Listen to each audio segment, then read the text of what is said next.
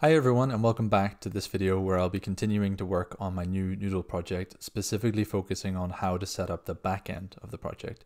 So I have videos like this already from the past where I was using the Noodl Cloud Service backend.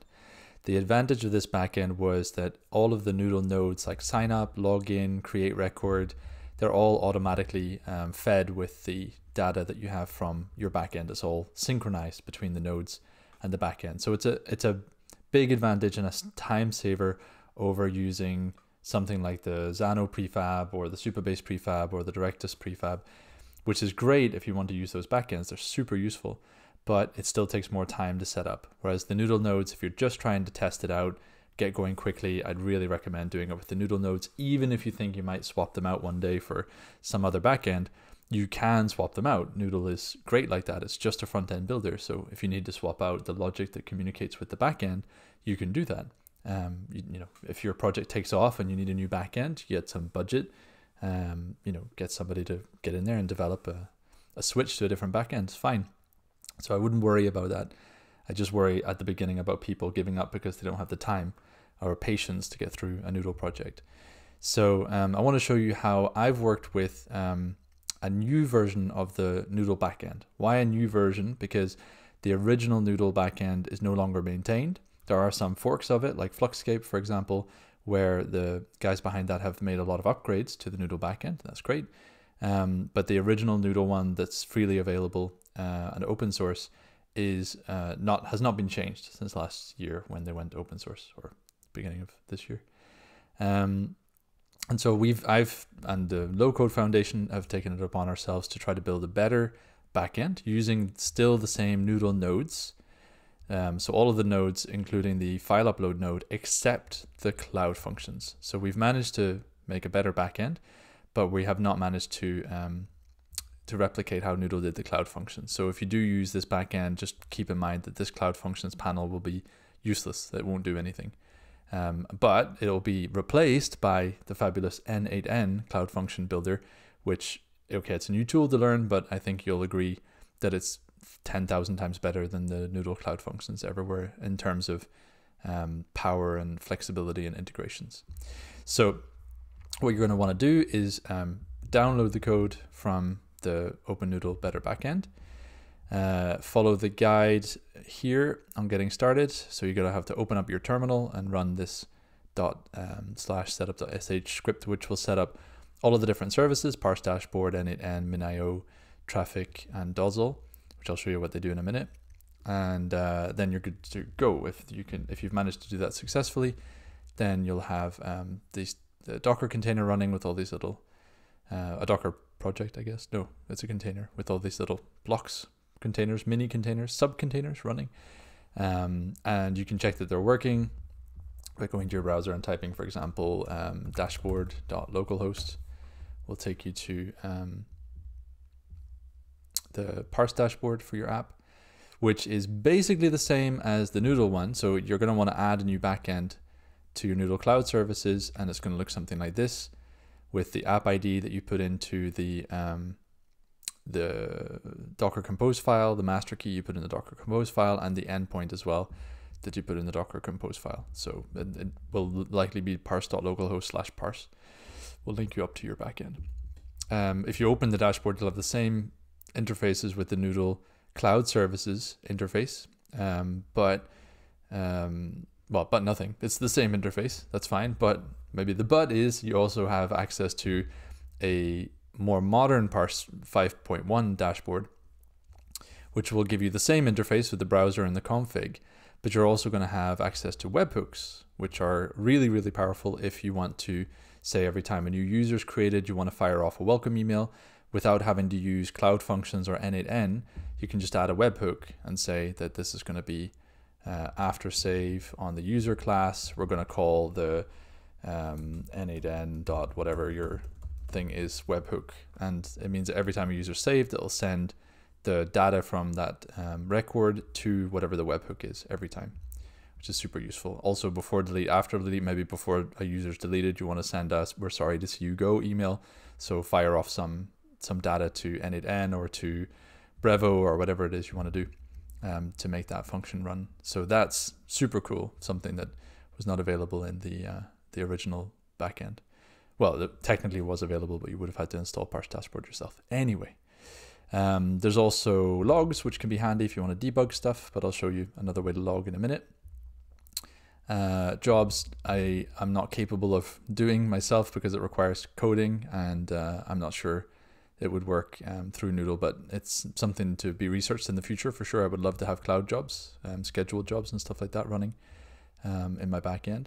And the API console could be really helpful for some of you who are interested in doing manual API calls to your backend, because there's a lot of parse functions that aren't available in Noodle because there's no node for it, but you can do it just with a basic API call, which you could do preferably from your n8n instance, so that you can hide your master key and app ID and stuff like that. You don't really want to call your parse backend from the front end directly, because that would definitely expose your app ID or master key, unless you use the config node. But even then, theoretically, it could be accessed and hacked. So probably better using it through n8n. But anyway, it means you can test, for example, getting all users from users class.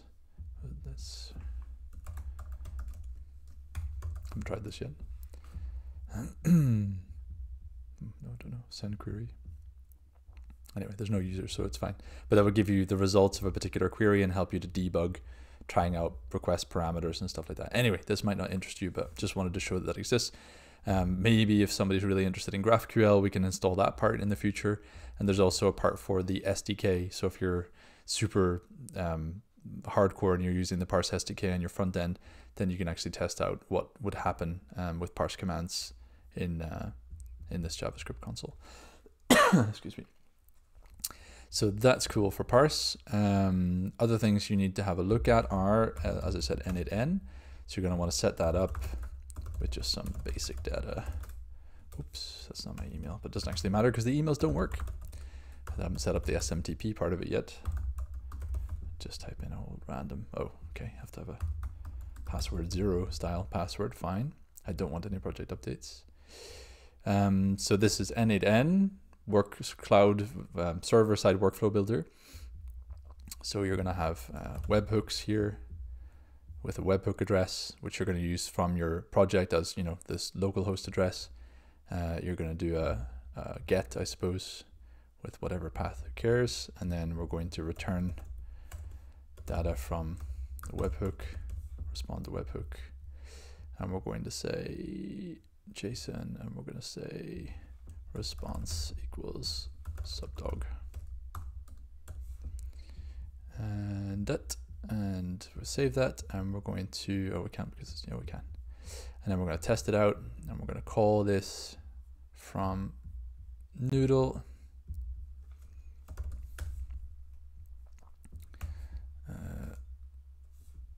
Call this API endpoint.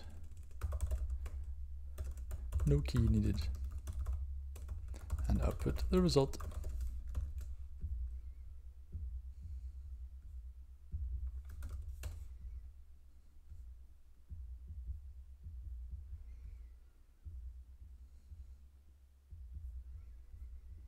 Okay.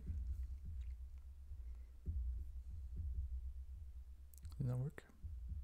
Oh, I'm not on that page. What page is this? Sign up. To be on the page, of course. Dumb. And there we go. Oh, error. Response parameters. No. Oh, yeah, okay. Sorry. I have to respond at the response to webhook node. And we're going to test that again. Refresh that. And subdog. There you go. So I'm communicating between Noodle and n8n. And n8n shows me the results of what I've done. I can look at the executions and see exactly what happens. Like, why did that one error out? Because it hasn't used the right webhook settings. And so then the one that was successful responded successfully. And here's the headers. Oh, goodness, look at all that data on my MacBook. Wonderful. So yeah, that's like already 10,000 times better than the original Noodle Cloud functions, because you've just got so much debugging data and so much possibility to really work on cloud functions without the horrors that were the original Noodle Cloud Function debugging. What did I want to say about that? Some annoying things you might find about n8n is there's like peppered around the place. There's little things of, oh, you could do this if you just paid. If only you paid. Like debug an editor looks really exciting. I'm going to be able to put that in my editor to get the data. Oh, if I had an enterprise plan, I could do that. So just, you have to ignore those things, but you can have as many workflows as you want. You can have as many executions as you want. And you're going to be able to use this and Parse server later on when you deploy your project to production in AWS. You're going to be able to make your own using App Runner, for example. You'll make your own n8n instance, and you'll just export every single one of your workflows and you'll import them into your AWS instance. It's literally that easy. You'll have to maybe replace some authentication keys and stuff like that you've created along the way, maybe for HTTP requests you're doing or whatever, but I've already done this moving from self-hosted instance somewhere like on my computer to in the cloud, and it really, you just have to go through each step and make sure that the bits are correctly configured for the new address that they're on, and then change out your Noodle address from localhost to n8n live AWS version.com, and yeah, easy peasy. So I'm not trying to sell you on this because it's an open source tool, but I'm trying to say for me this is like so really worth the sacrifice of the cloud functions. So that's n8n. Okay, for file uploads, you're going to be using something called, so we're talking about when we're using the upload file node, we're going to be using MinIO. So minio.com/console.localhost will take you here. So MinIO is a S3 object storage. So it replaces AWS S3, which you'll use when you move into production. So just while you're messing around locally, is a really handy way just to have an S3 account to be able just to manage permissions and things like that you might want to manage in S3 later, not just relying on the Parse storage. So it'll automatically create a bucket called Parse bucket. You're going to want to go in here, and the first thing you're going to want to do before you start anything is configure it and set the access policy to public. It'll be private by default. Set it to public. I don't know why. Maybe in the future I'll be able to change that and make it different, but right now you have to manually set it. Excuse me. And then you'll be able to upload files. So to our file picker. And we're going to do that instead. And we're going to do file success upload, and then we're going to have a cloud file and the cloud file just to see what it looks like. And I think that's all we need yet. Let's test it out. Oh no, it doesn't work. Where am I? I'm on the sign up page. Yes. Open the file picker then, dude.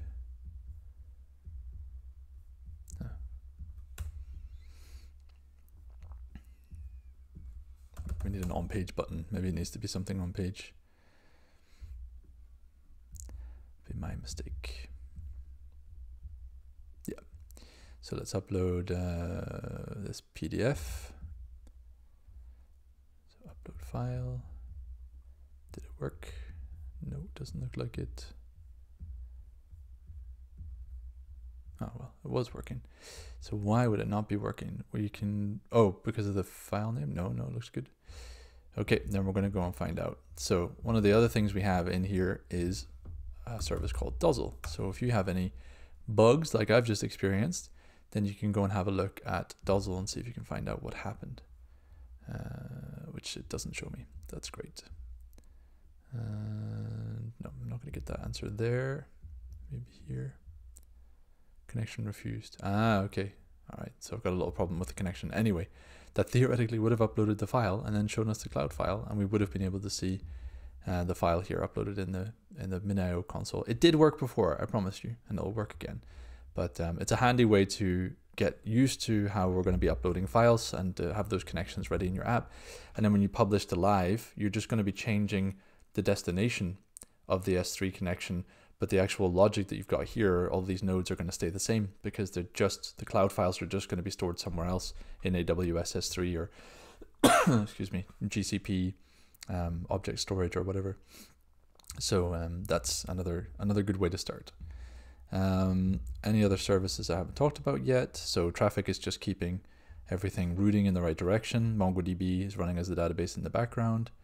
Redis is running to make any common searches through the Parse dashboard indexed so that you can start getting faster searches, which you don't need again right now, but it's good to have that set up so that when you deploy into S3, you can set up your own Redis or whatever the S3 equivalent is in Amazon, not S3, and whatever the AWS equivalent is, and have Parse do maybe more index searches. So you're starting to get ready for when your database is getting bigger and bigger, and there's a lot of searches going on for some particular blog posts or something like that, that can start being to be indexed in Redis and delivered much faster to the front end.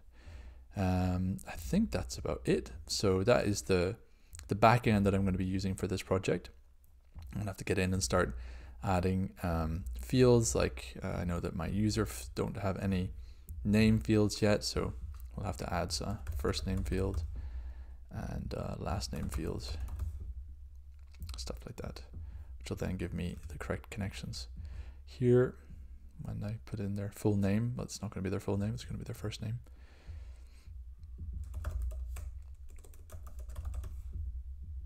And that's going to go to oh, don't have that. Okay, fine.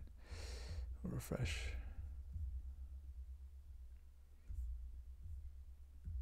No, still don't have it. Okay, well, I'll look that up. Find out why that's not working. And okay, cool. Anyway, so I've got my backend set up, and that's me good to go. If you're interested in the new Noodle backend, then check out the repo in the Low Code Foundation organization, OpenNoodl Better Backend. And probably in future videos, I'll be showing you how the MinIO problem was fixed, and whatever that problem was with the first name field is fixed. So it's the beginning, but I think this is, you're going to definitely like having n8n as a cloud function provider. And I think having the Parse dashboard to be able to set up webhooks is a game changer too. And just knowing that you have control, more control over the backend in terms of security and debugging and testing, I think that's going to be something that's important for people to take this next step in the evolution of Noodle. So hopefully making more videos about this in the future. Hope you enjoyed that, and take care. See you in the next one.